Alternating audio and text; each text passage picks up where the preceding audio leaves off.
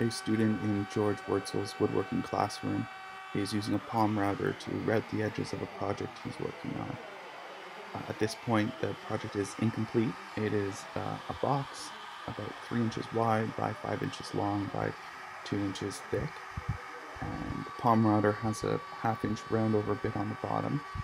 And the student is just adding that roundover bevel.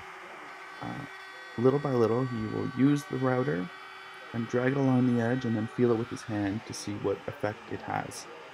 The student hadn't used a router before, but the instructors sort of gave him the opportunity to learn how to use it at a rate that suited him.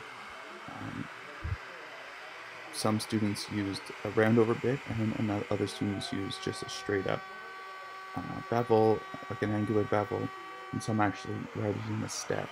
So this is just an example of the instructors turning control of the project over to the student.